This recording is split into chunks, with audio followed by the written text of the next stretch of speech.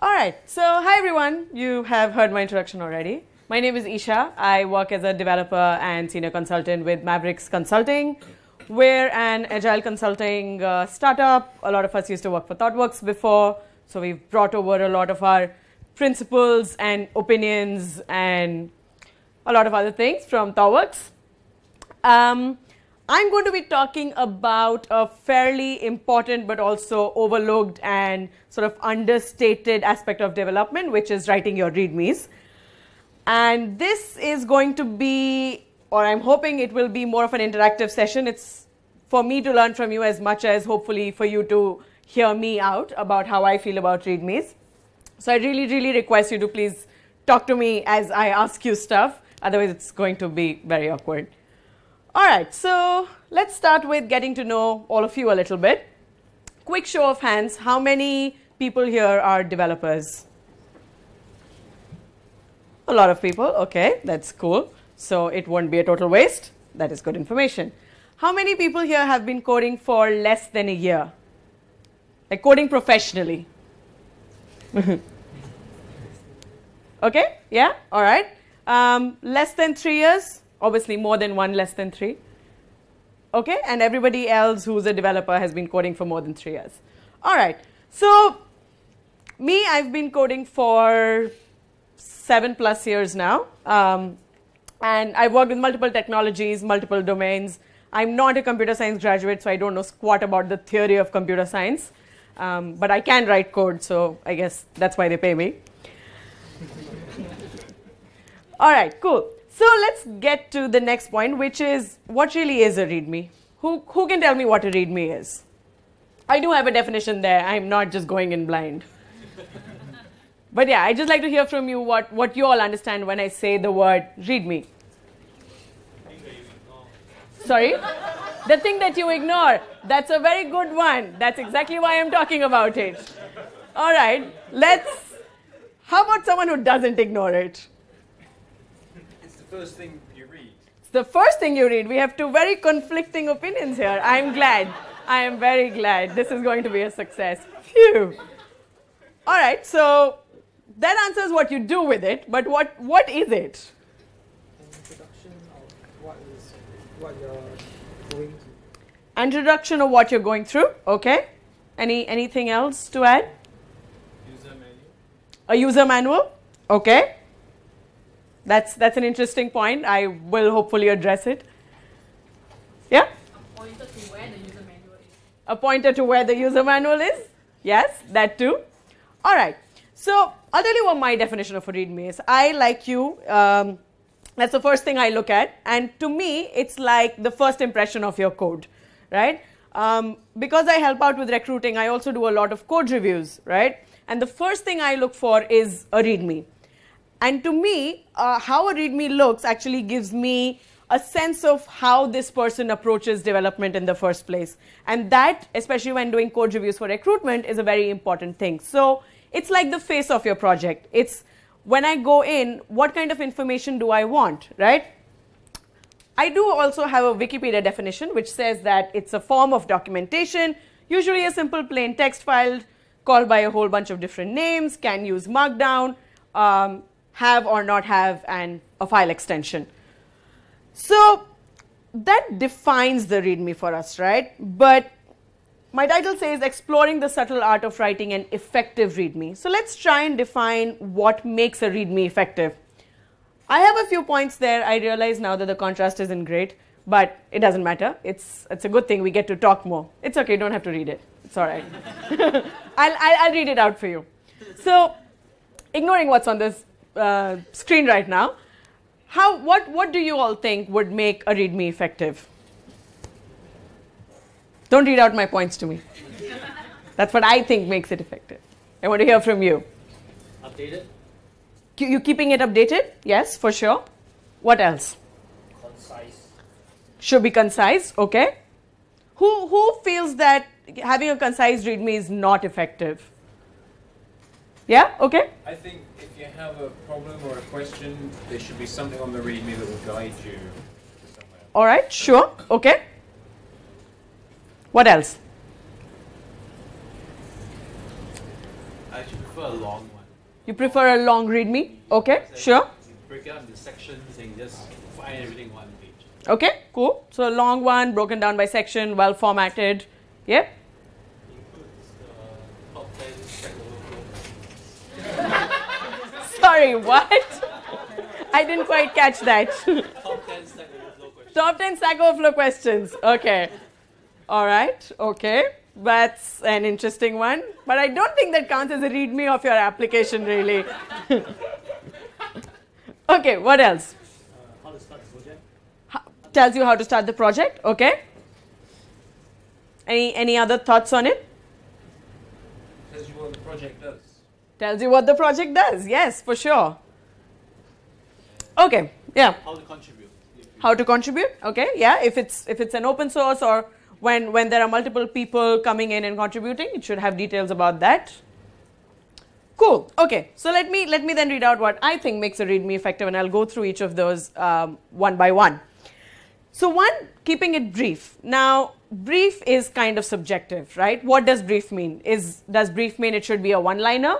Does brief mean it should be 5 pages long? Does brief mean that there's an optimum length? Actually, as in the consulting world, the real answer is it depends. I'm a consultant, that's my answer to everything. It depends. Now, question is, what does it depend on? It depends on what you're trying to achieve through your README, right? A README can serve as we said earlier, how to get started with your project. It can serve as your documentation, as the Wikipedia definition says. It can serve as a contribution guide. It actually does all of those things, but the intent is, or what you need to think about is what you're hoping to achieve out of it. A few things that it should cover for sure is that it should give you information that is necessary to compile, run, and test your application. Now, let's say I'm somebody who, because I'm a consultant, I go and often work on legacy applications, right? Stuff that's already there and that I need to help build on top of it. And when I go in, I don't want to bumble around the code trying to figure out how things work. What kind of prerequisites does that code need? What kind of things do I need to run it? Some common problems that people run into, which is actually one of my points there, that it should include common troubleshooting scenarios, right? As you said, it should definitely be constantly updated. Imagine reading something in the README and then realizing it doesn't exist in the code anymore. It's quite discouraging and frankly annoying when you're going through something like that. But at the same time, it's not a documentation of your APIs. You can't put everything in your README. You can't say, oh, it supports 150 different APIs, which it shouldn't do because, you know, microservices and all of that. But let's say you had 150 APIs. That's not the kind of information you want in your README. It's just too much information at that point. And that is information that can be gotten from other parts of your application. But it should have information on how do I run the application? Where do I get started? How is it structured? What do I need in order to contribute to the application? For other information, you can have multiple guides. You don't have to put everything in there. You don't have to write things like, oh, it uses object-oriented programming and solid and dry and microservices and I don't know, whatever else is in there. I don't need that information from the README. The other thing which is very important is that it should be a part of your application code. I'm assuming everybody here uses some form of version control, right? Git, hopefully not Subversion or Mercurial, but I'm going to assume Git. If you're using Git, your READMEs need to be checked in as part of your application code because the intent is to help your developers get onboarded with your application as smoothly and as easily as possible. If you have it somewhere in, I don't know, Confluence or Google Drive or whatever, there still needs to be that manual process of somebody coming and telling me, oh, actually the README is in that random location somewhere. Again, kind of frustrating to have to go through a whole bunch of loops to figure that information out. It should include common troubleshooting scenarios, problems that people run into, or if you see this error, it probably means you're running a wrong version of Node.js, NPM, whatever. Or if you see this problem, maybe go back and check if you have these environment variables set. That sort of information, again, useful, first place I look when I run into trouble. And you should clearly define the commands to be run to do different things within your application. if you're going to tell me, oh, you have to run a Gradle command to achieve X, okay, which Gradle command? I don't know. I would prefer if that information was right there in front of me when I'm setting up the project, instead of having to go look through the Gradle file, try a few things, go to the command line, type Gradle tasks, that sort of stuff. And it also, at the end of the day, is, like I said, providing a smooth onboarding experience, right? And for that, the simplest thing you can do is have all the information in one place, clear, concise, effective. How does everyone feel so far? Anyone who disagrees with me? I won't bite, I promise. I just want to hear it. Okay, that joke didn't go well.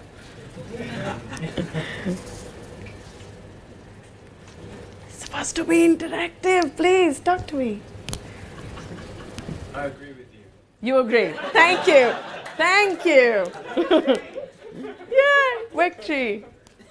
All right, any thoughts so far on the stuff I've said, or if I've missed stuff that you prefer to have in your readmes? Somebody who doesn't really read readmes, have I convinced you to at least start looking at them, if not really writing them? Probably need to include the SE driver. Sorry? Probably need to include SE driver. Okay. Okay. Okay. What else? Sorry? An FAQ? Sure, yeah. But then again, that depends, right? You could include it in your README if there's like maybe a few ones, but if you're realizing that it's just going on adding stuff to it, it might be more helpful to move that out. You could still give a link to it in your README saying, hey, you can go find this here, but it might not, maybe your README may not be the best place for it. But yeah, I mean, again, depends on your use case. What else? Any other thoughts? Some people put their build status at the top of the README, which only works on GitHub. Yeah, exactly. Right. So if you're using GitHub, you can try and use plugins to integrate your build status. But normally when you're, for example, when you're trying to write something, you don't necessarily go back to GitHub to look at a README. For that, you should probably use build monitors. Those are useful. I can give another talk on build monitors next time. Cool. What else? Any other thoughts on READMEs? All right, I will take that as a no.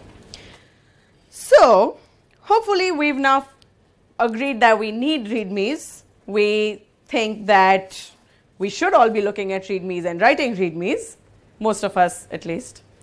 And we've sort of gone through what, in my opinion, makes for an effective README. So the last thing to do is actually show you what I think an effective README might look like. I found this interesting template on GitHub the other day. If I can open it. I can't like that. Let's see. No. Okay, no worries. I can just look for it. GitHub README template. Is that the one? That is the one. So that's another aspect of it, right? That even though information on READMEs is quite readily available, if you just type in the words good README, yet I see a surprisingly high number of people who have no idea how to write READMEs. And it's very difficult when going into a project for the first time and realizing there is no information available as to what to do with it.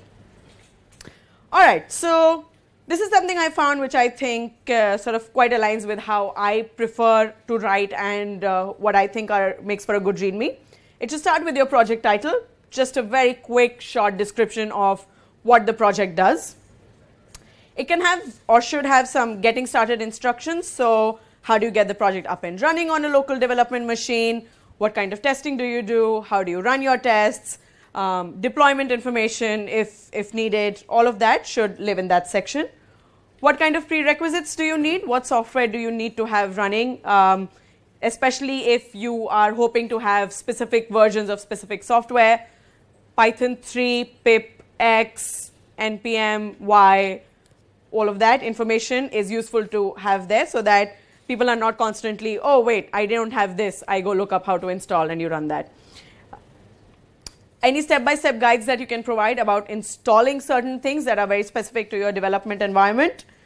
define a step, give the example of the command to run, as I was talking earlier, define the specific commands that your developers would need to run, and just go on until you're done with all of the commands. You can end with an example by getting some data out of the system, using it for a little demo. Some people, if you look on GitHub, they would include screenshots. So again, that works if you're using a GUI. If you're using a development environment, a text editor, screenshots probably wouldn't work that well. How to run the tests in your environment, how to run different types of tests, how your end-to-end tests run. You can explain what these tests do and why, but again, that depends on what your system is and if you're using some very obscure testing techniques. Otherwise, you don't really have to do any of that. Any specific stuff around coding styles that you can give there, like linting tools, the kind of linting tools you use, why they're there, specific requirements around that. Deployment information, you can talk about specific technology you use, how to contribute, how versioning works. You can list your authors, you can provide licensing information, and you can provide acknowledgements if you want. This is, of course, a very generic, very high-level template. You can choose to use it however you like. You can add information, you can remove information. All of it is optional. But in my years of experience, having a good README, having a good starting point into your application drastically increases the experience of someone who's coming in and reading your code for the first time. And of course, other things still apply. You still want to write clean code. You still want to have it well tested. You want to still use whatever good practices are standard to your particular choice of technology. But this is something that, in my opinion, applies to irrespective of what technology you're using. Right. There's also a lot of other articles on Medium, on like multiple other gists that talk about what a good README should look like. And you can form your own opinions about that. I found some I agreed with, some I didn't quite. But hopefully this will get you started on the path of at least exploring the practice of writing READMEs and making your READMEs more effective. That's all I had to say on the topic of READMEs. I think I've exhausted pretty much everything I had to say. If you'd like to talk more about clean code, agile, stuff around CI/CD, please come talk to me. I've been doing this for a while. I have opinions, of course. I'd love to hear yours. If you'd like to explore working in consulting and agile, Mavericks is hiring. We are a bunch of fairly smart people, I think. I'm sure there'll be something for you to learn. So yeah, check us out. Come talk to me if you'd like. I'll be around. And thank you for listening to me.